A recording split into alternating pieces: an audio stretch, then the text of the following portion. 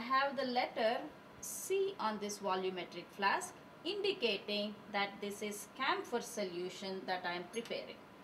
Because you will be preparing both camphor and the product solution, you need to have a way to know which volumetric flask contains which solution.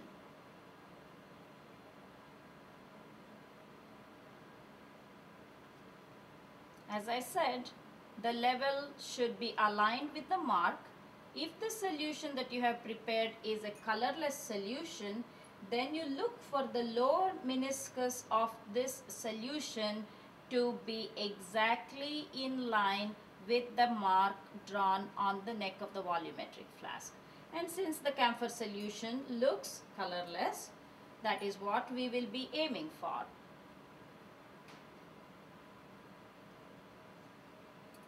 So after this portion's addition, I'm just going to mix it one more time.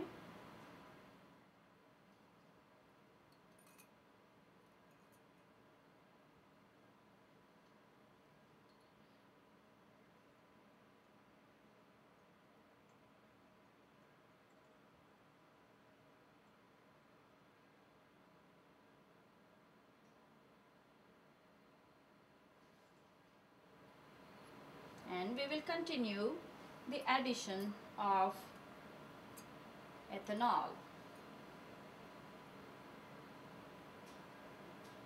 And this is exactly how you will prepare the product solution also for determining the specific rotation.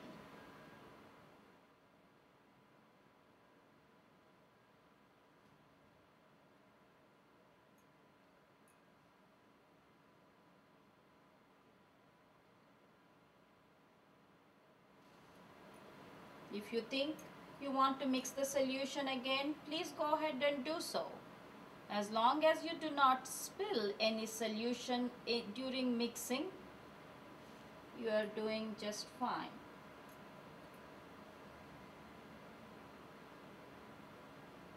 Sometimes we can invert the flask after putting the stopper on the flask to again make sure that the solution is uniform in concentration. What do I mean by invert? Making sure that the stopper that you have taken fits the flask perfectly and that there is no leak there. You can put the stopper on, hold the volumetric flask so that the stopper is supported by your palm, and invert it and mix it in this fashion.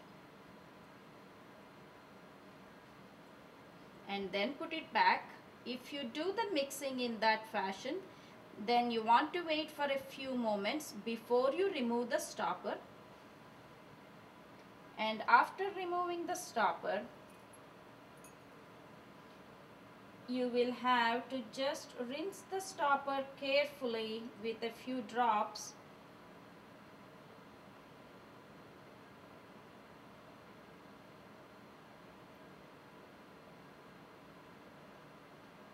Just in case there were drops of solution sticking onto the stopper.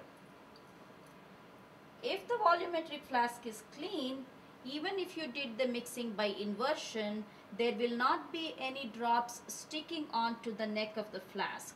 If you notice that the drops are sticking onto the neck, that means the volumetric flask was not clean to begin with. Here I don't see any of those, so it is very clean and the volume will be accurate in preparation of this solution.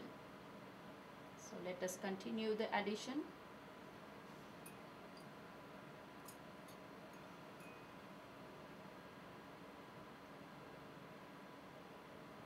Once the solution reaches, as I said, this joint, you want to really go slowly, drop-wise, extremely carefully to make sure that you do not add more solvent than needed to reach the mark.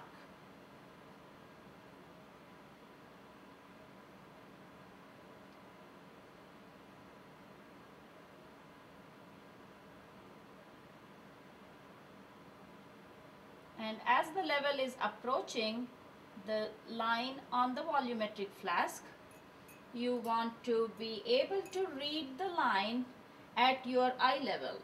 What do I mean by that? I cannot be standing up and looking at the line below.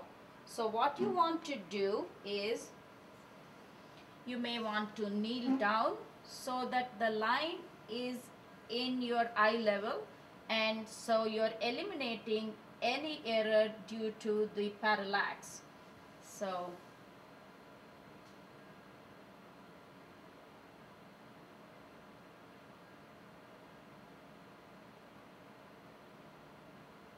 continue to add and watch the level of the liquid.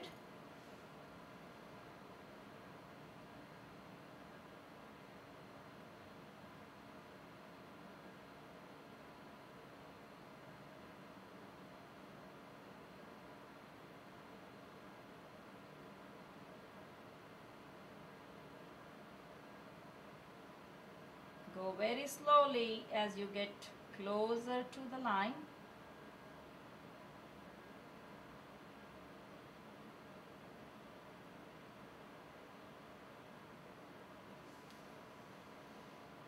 It looks like I need maybe a tiny drop.